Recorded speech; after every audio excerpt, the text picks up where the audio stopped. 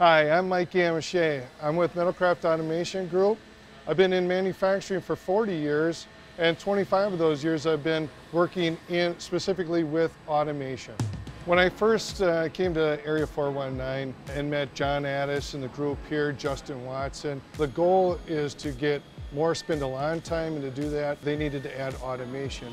Automation's always been very important for us in the shop. We're a shop that does not have a second or third shift. Thinking of adding a second shift or a third shift, you start to lose that connection between producing the product all the way to shipping the product, being in the same environment at the same time.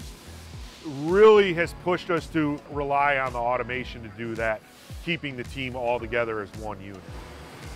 In the lathe department, it's been pretty simple to handle that with the bar feeders, and then we even have a cobot, a FANUC cobot, loaded one of the lathes. The only machine that we had issues with, where we weren't getting the optimal spindle time, throughout the 24-hour period, was our 5th axis GROB machine, and that's where the RoboTrex system made sense for us. We bought this machine with automation in mind.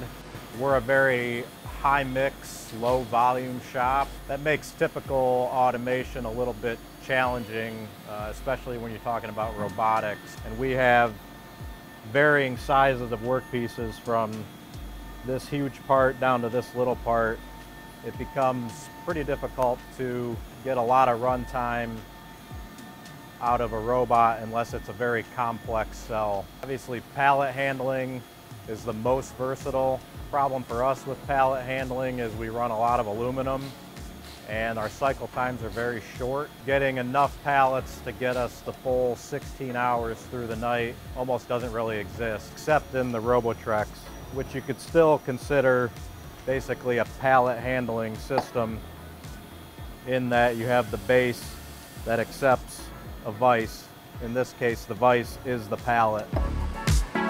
One of my favorite things about RoboTrex is that you can get up to a 4-cart system with 42 vices per cart. That's 168 pallets. Even if your cycle times are 5 minutes, they're going to get 16 hours to run second and third shift unattended, come in the morning and have 4 carts, 168 parts full of finished product.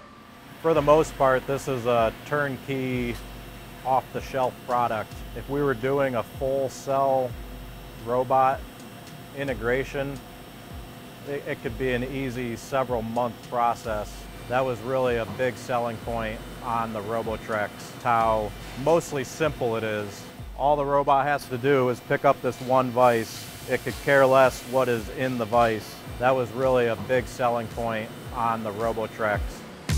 So our customers are really seeing a great ROI with RoboTrex, great impact on their business, being able to get more parts out. Unattended machine time is very valuable to our customers. There's no maintenance, there's no additional things we need to buy for it, it's just ready to go. We don't ever have to calculate that into the ROI as any kind of continuing costs. It's all built in.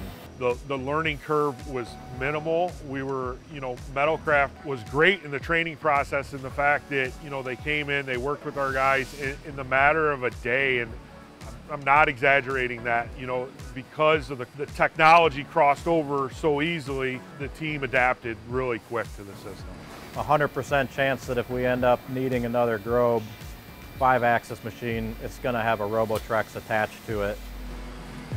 Having minimal labor input with maximum, parts out of the system is really crucial in helping companies grow and helping them keep their customers happy.